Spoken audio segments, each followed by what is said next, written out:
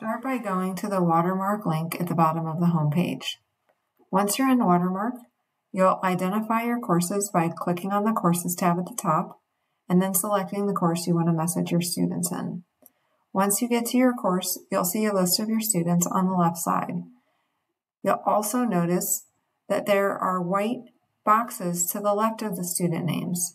This is where you'll select individual students, or if you like, you can select the whole class by clicking the box at the top.